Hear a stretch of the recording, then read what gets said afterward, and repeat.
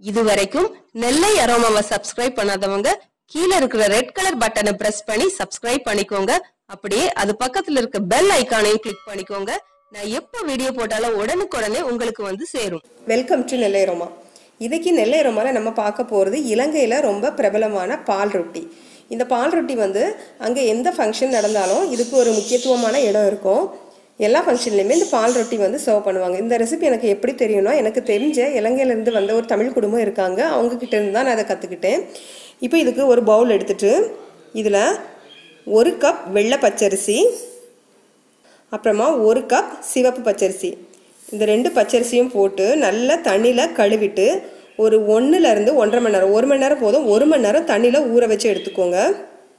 இப்போ இந்த பச்சரிசியை நல்லா தண்ணியில் கழுவிட்டு இப்போ தண்ணி ஊற்றி வச்சுருக்கேன். இது 1 மணி நேரம் ஊறட்டும், அதுக்கப்புறம் பார்க்கலாம். 1 மணி நேரம் அரிசி ஊறினதுக்கப்புறமா இப்படி ஒரு டவலில் ஃபேனுக்கு அடியில் விரித்து வச்சுருங்க. லைட்டாக காயட்டும், ஒரு 10 நிமிஷம் போல் காஞ்சதுக்கப்புறமா எடுத்து நம்ம மிக்சியில் திரிக்கலாம்.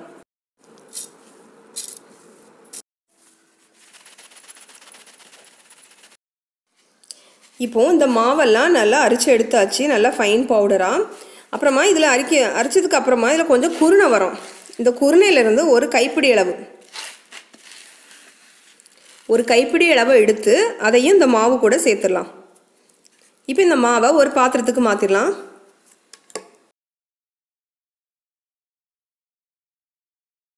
அடுத்து இந்த மாவை நம்ம நல்லா பிசைஞ்சு எடுக்கணும். அதுக்கு நமக்கு தேவை ஒரு அரை முடி தேங்காயிலேருந்து எடுத்த தேங்காய் பால் விட்டு தான் இந்த மாவை பிசைய போகிறோம்.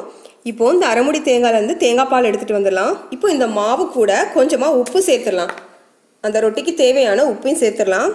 நான் இன்றைக்கி ஒரு 3/4 டீஸ்பூன் உப்பு சேர்த்துருக்கேன்.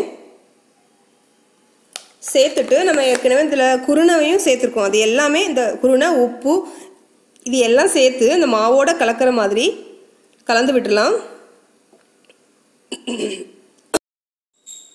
அரை முடி தேங்காயிலேருந்து எடுத்த தேங்காய் பால், இந்த தேங்காய் பாலை இந்த மாவில் விட்டு பிசையணும்.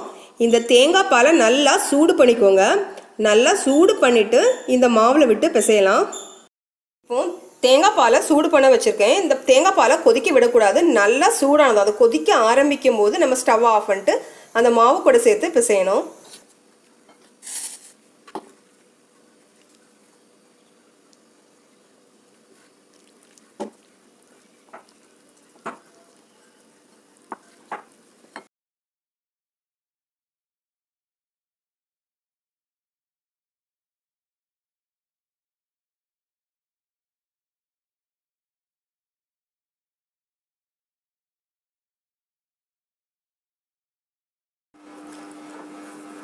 இந்த மாவு நல்லா கெட்டி ஆனதுக்கு அப்புறமா கொஞ்சம் கொஞ்சமாக தேங்காய் பால் சேர்த்து பிசைஞ்சிட்டே இருங்க. இது நல்ல தேங்காய் பால் உள் வாங்கும்.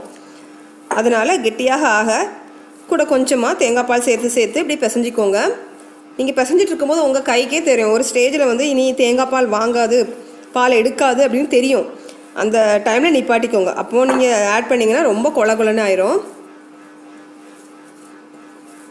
அதனால் நல்லா ஒரு 10 நிமிஷம் போல் நல்லா பிசைஞ்சு தேங்காய் பால் சேர்த்து பிசைஞ்சிக்கோங்க.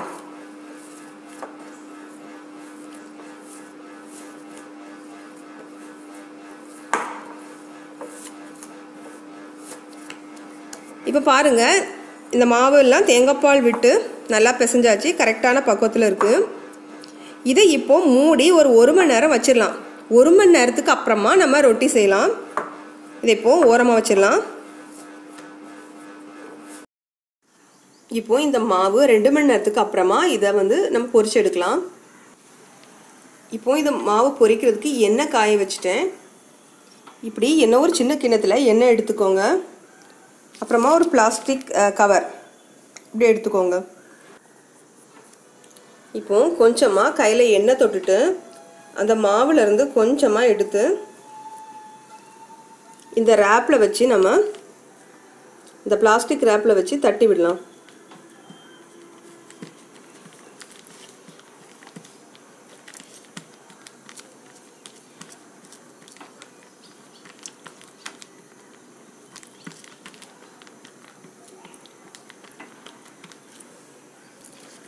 பாருங்கள், இப்படி நம்ம அதிரசத்துக்கு தட்டுற மாதிரி தட்டிக்கோங்க.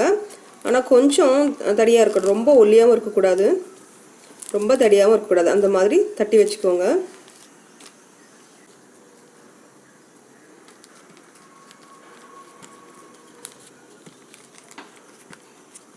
எண்ணெய் காய்ச்சதும் நம்ம தட்டி வச்சுருக்க ஒவ்வொன்றும் எடுத்து எண்ணெயில் போட்டு பொரிச்சு எடுத்துடலாம்.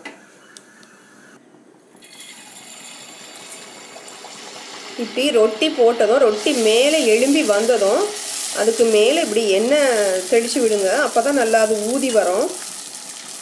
நீங்கள் இந்த பிளாஸ்டிக் ரேப்பில் இருந்து அதை ஒட்டி எடுக்கும் போது பிஞ்சிடாமல் எடுக்கணும். பிஞ்சிட்டுனா அந்த ரொட்டி வந்து ஊதாது.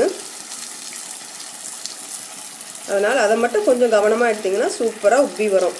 பாருங்கள், பூரி மாதிரி.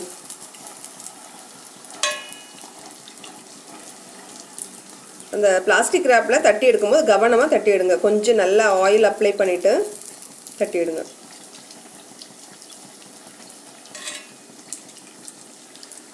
இப்படி ப்ரௌன் ஆனதும் நம்ம எடுத்துடலாம் ரொட்டியை. இப்படி நல்லா ப்ரௌன் ஆனதும் ரொட்டியை எடுத்துடலாம். இதே மாதிரி எல்லா ரொட்டியையும் நம்ம பொரிச்சு எடுத்துடலாம். இப்போ உங்களுக்கு அந்த பிளாஸ்டிக் ரேப்பில் வச்சு எடுக்க கஷ்டமாக இருக்குது அப்படின்னு நினச்சிங்கன்னா கையில் எண்ணெய் தடவிட்டு, அடுத்த கையில் எண்ணெய் தடவிட்டு இதிலே தட்டி எடுத்துக்கோங்க. இது அதை விட கொஞ்சம் ஈஸியாக இருக்கும். அப்புறமா நீங்கள் வாழை இலை கிடச்சின்னா அதில் கூட நீங்கள் தப்பி எடுத்துக்கலாம். இதில் நீங்கள் எள்ளு சீரகம் அப்படி வேணால் போட்டுக்கலாம், அதுவும் நல்லாயிருக்கும்.